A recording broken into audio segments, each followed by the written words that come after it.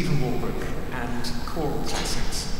My name's Phillip Dawson, and it's a great privilege to introduce 5 choral classics this lunchtime, selected by Olivia Tait and performed under her direction by our talented choral scholars. This week our theme, Phenomenal Women, marks International Women's Day. While war affects everyone regardless of gender, UN statistics show that women and girls are twice as likely to experience sexual violence during and after periods of conflict. Just as shocking is the fact that in the past 30 years, 7 out of 10 peace processes worldwide have not involved any women negotiators or signatories. Women excluded from officially promoting the peace expressed so beautifully in the responsory we've just heard by the pioneering Amy Beach, composed in 1891, setting to music text from the Gospel of John. The vital yet officially unrecognized efforts of women in pursuing peace and reconciliation can be glimpsed in the wartime scrapbooks of Imogen Holst. These reveal that at the time she was composing our next piece of music, she was lobbying for the release of composers held in internment camps here and organising concerts highlighting the talents and plight of refugees. Causes which perhaps influenced her decision to set John Donne's text to music. The poet's subtitle explains that a hymn to Christ was written at the author's last going into Germany.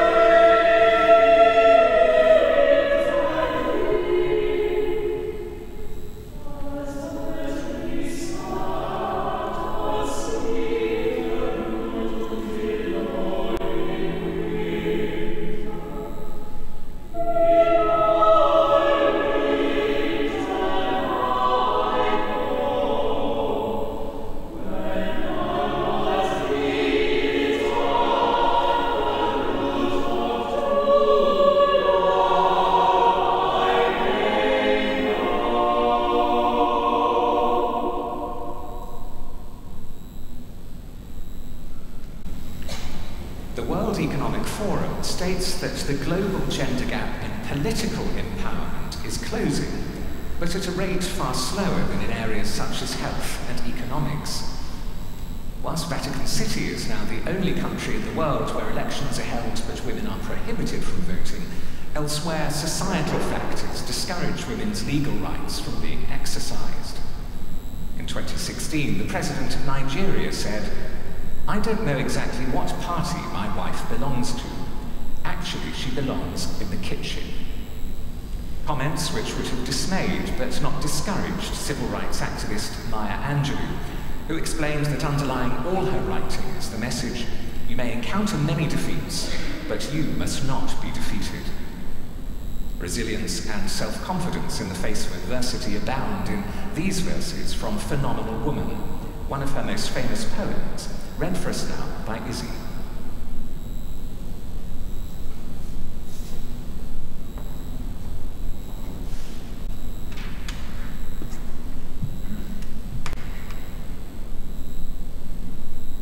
Pretty women wonder where my secret lies.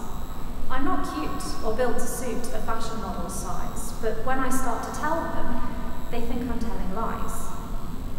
I say it's in the reach of my arms, the span of my hips, the stride of my step, the curl of my lips. I'm a woman, phenomenally.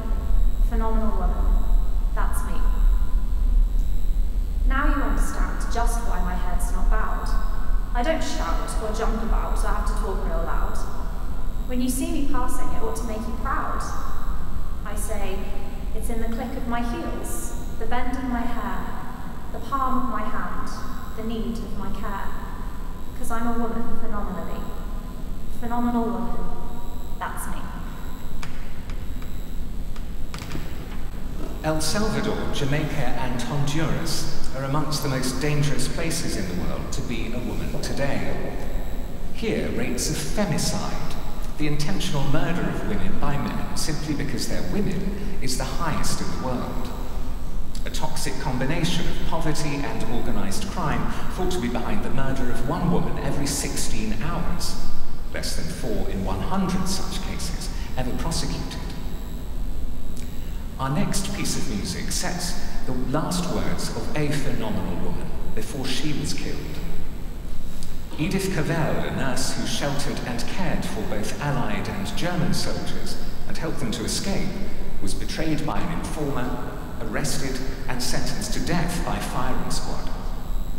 Her last words, recorded by an Anglican chaplain, are set to music by Cecilia McDowall, in a piece which evokes Edith Cavell's last lonely night in a military prison before her execution in October 1915. The soprano soloist is Laura Newey.